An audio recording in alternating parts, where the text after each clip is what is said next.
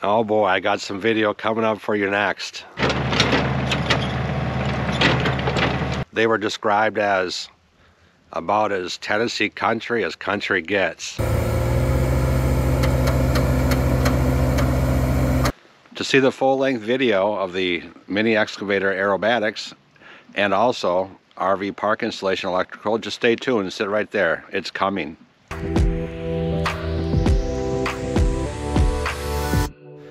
Hi, this is Comettroy coming to you from Linden Camp, located 5 minutes southeast of Linden, Tennessee. I have a different hat on today because it's February 1st. It's down into the 20s. We got some freezing rain. Yesterday, when I'm recording this section for these videos were actually recorded back in October of last year. So I'm just adding some additional color to it, so you can see some of the pretty ice on the trees behind me. So now this video is actually part of a 4-part series. The first part is putting in primary electrical trenching for RV sites. The second part is connecting up the service for the meter base and breaker panels and all the circuits and all that. The third part is going to be running the actual RV sites and getting those hooked up. And then lastly, the last part is having the local electric company come on out and actually energize everything. So pretty exciting. This is part 1 of the series, where we're going to show some underground trenching for primary wire, and we're going to do that underground. We're going to be talking about some terms: primary, secondary, transformers. And if you haven't heard those terms before, I've linked a video up here on the top where you can go and where I explain what primary is and secondary and transmission lines. I'd recommend you go and watch that first before you watch this video, just to get familiar with the terms. If you're already familiar with the terms, then carry on. So if you haven't clicked on that video to find out what primary is, I'm just going to take just a couple seconds to just explain it real quickly, so you don't have to watch the whole video. Those wires that run down the side of the road from electric pole to electric pole to electric pole, those are called primary wire, and they're high voltage wire. Here in Linden, Tennessee, ours are 14,400 volts. So that's how they transmit the power over long distances. Now, as a landowner, if you have a deep property, you also may need to transmit power over long distances or provide a lot of power. So you can actually extend those primary wires that go down the road into your property. So that's exactly what we're doing here today in this video.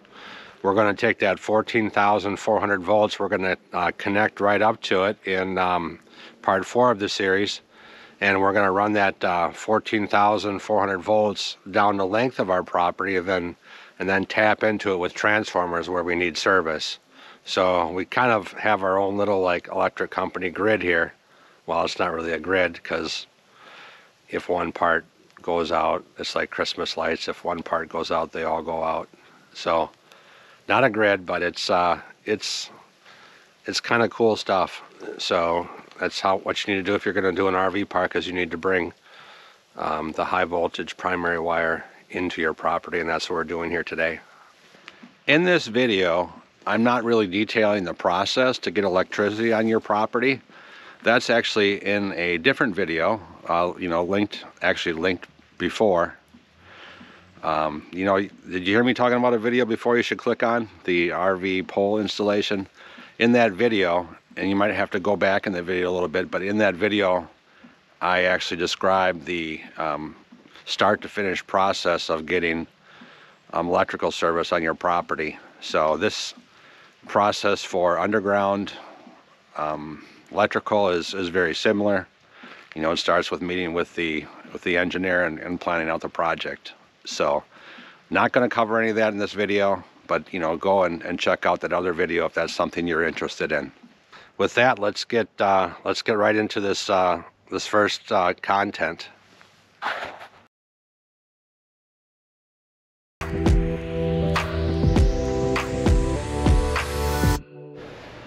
Hi, this is Comettroy coming to you from Linden Camp, 5 minutes southeast of Linden, Tennessee. Well, I've been getting lucky again with contractors. I found a contractor to dig this ditch here for electric. I had Eddie from the electric company out here on Tuesday. It's Monday, so 6 days later, and I'm getting a ditch dug for primary electric. So pretty excited about that. And let me tell you something, incredible, these guys. They literally showed up, and within 2 minutes, they were digging. They were starting to dig this trench. I couldn't believe it. And I'm not just exaggerating the 2 minutes, like, you know, it was 10 minutes, it seemed like 2. No, I went back and actually looked at the timestamps on the video files and watched these guys. They showed up on the property, parked, unloaded, and we're digging within 2 minutes. Incredible. So super impressed with these guys so far. That started at 1:18 today, and we are now about an hour and a half in, and they've pretty much got this first 200 feet of ditch already dug. Incredible. It's 3 foot wide, so we got some flexibility with what we're going to put in it. So I found out that the company's skid steer was down, and that's one of the reasons why they were able to do some trenching, because you don't use a skid steer for trenching. But I had a couple of areas where I need some chert to be built up for certain things, and I asked the owner, I said, so I'm a little confused. You guys are going to come in here and bring in some chert and spread it out and pack it down and all that? He says, yeah. I says, how are you going to do that without a skid steer? He said, just watch this boy on this mini excavator. He can work magic. So that's about ready to start. We've had a couple loads of chert delivered now, so I'm gonna go and check that out. So things are going along pretty well here.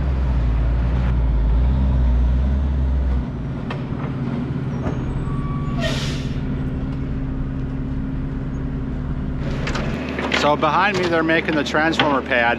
They brought in some chert to get it off the driveway. I didn't really want the transformer right on the edge of the driveway where it could get hit. So we brought some chert in and are building up a little pad, and then that will be connected up to the main ditch behind me. So I launched the drone here to give you an overhead view of the primary conduit that we did lay. It's 3 feet down on the ground. It starts at the pole at the road. And we had to cut the corner of where the building's going to go here. You know, you want to try to avoid that as much as possible. We couldn't in our case because just the way the building's going to go all the way across the front of the property. And then you'll see a guy here working on the first transformer location. And then the conduit continues from the first transformer location to a second transformer location, which will go right about here. They're working on the rest of the trench, or the rest of the conduit, and then the conduit will terminate back here in the woods, so I can build onto that in future phases.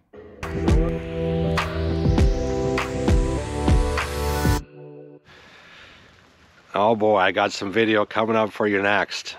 Now let me tell you, these guys were, when they were recommended to me from another local here in town, they were described as about as Tennessee country as country gets. So I think this next video will prove that. I think you'll agree. Now let me you know, put a little bit of warning out there. These are professionals. Do not try this at home. This is not what you want to be doing.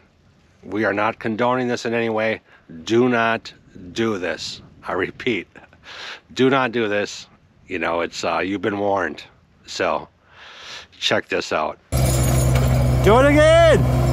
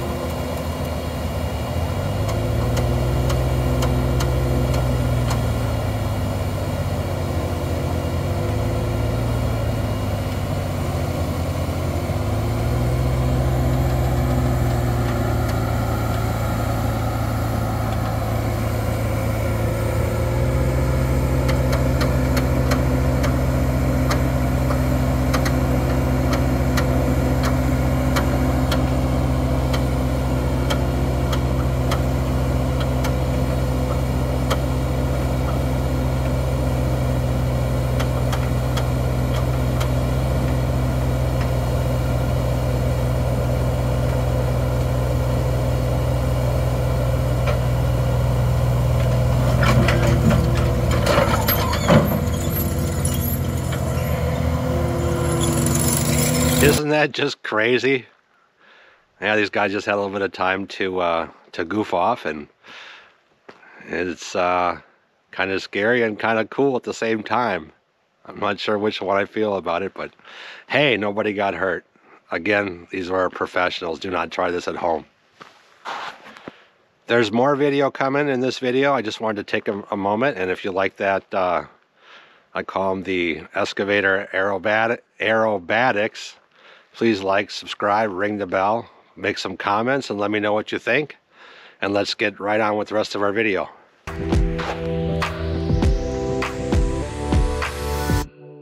So we're on day 2 of the electrical installation. You can see behind me here we got some trenching going on to put up the services. The primary trench has been done already, and it didn't take them very long. They started yesterday at 1 o'clock, worked for 3 to 4 hours yesterday. Got here this morning at around 9 and finished the trench. About by noon, went and got some sticks of 3-inch conduit. I already have that laid in. It's about, I don't know, 2 or 3 o'clock now. And now we're working on the service trenches to go from the primary to the various locations behind me. And everything is moving along very quickly. I'm very excited. Well, look at this. We got 2 excavators going on at the same time. Dueling excavators, maybe? I hear banjos. Dig faster. I don't know. Pretty cool. Well, looks like the 3-inch pipe for the primary wire has all been laid. Probably about 500 feet. I got word that it's about $6,000 worth of plastic pipe. It's just ridiculous with supply chain issues and all that going on. But it is what it is. And we got 3-inch pipe laid here. I'm standing at the spot where a transformer will go. I've heard that those are been delayed, you know, over a year. So, but I'm still putting in the infrastructure in the ground. So when we do get one, we don't have to open everything back up and retrench everything. And then it goes on behind this, or past this second transformer base, back into the woods behind me. And we'll walk back there and see. So here I am behind the big turnaround area. I'm past it, about 500 feet off the ground. I got the North Fork behind me, I'm calling it. The South Fork is over that way. And what we're gonna do is have the 3-inch terminate about here. We're not gonna do a sweeping elbow to bring it above ground, because I'm not exactly sure, you know, where a transformer is going to go, or a junction box or whatnot. So we're just going to feather the 3-inch above ground here. So when we do add on, we can just tack onto here and not disturb the front of the property. You can see the trench behind me. It just looks like they're maybe 1 or 2 sticks short. So they'll have to go get those and add on here, I guess. So exciting, things are happening here. This here is Schedule 80 3-inch. It's thicker, and that's what you put underneath driveways. So that's why it's a blue color instead of gray. And that's going to go from the meter base over to the transformer on the other side of the driveway over there. Well, it's actually going to go through over here, but they just have it sitting here out of the way. So now we're going to take the drone up to about 400 feet to give you more of a bird's eye view of the trench. It starts there again at the road, at the power pole. And then about in the middle of the screen is where the first transformer is going to go by that first clump of trees.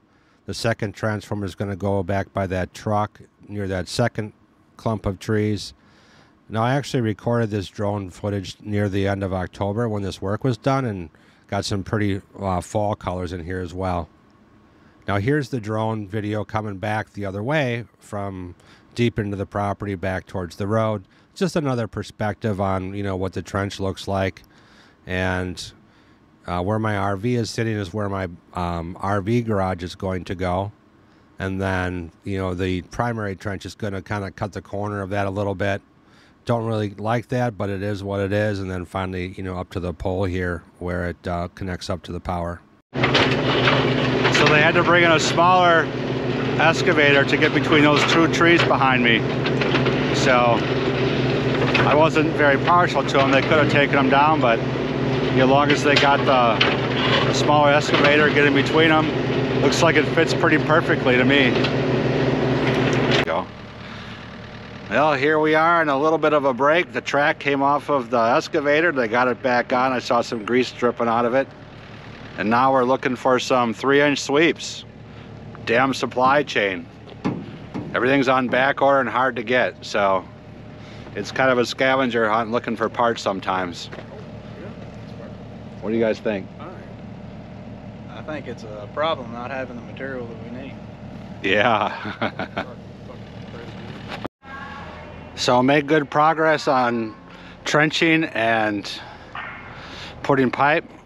We couldn't find any 1.5 inch and 1 inch, so I'm here at Lowe's picking up some just before closing.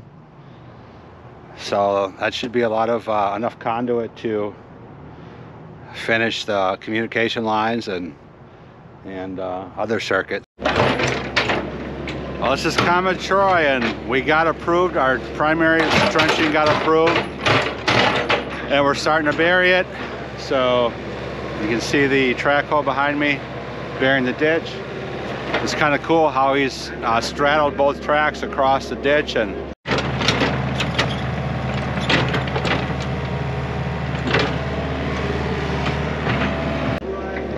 you know, we're leaving it I guess maybe 12 inches, 18 inches for electric and some sewer lines. So we're gonna have the primary wires on one side of the 3-foot ditch, and the sewer line will go on the other side of the 3-foot ditch. So things are coming along. It's looking good. I really hope you enjoyed our comment. You know what to do. Ring the bell, comment, like, and of course, subscribe. And I will see you in the next video.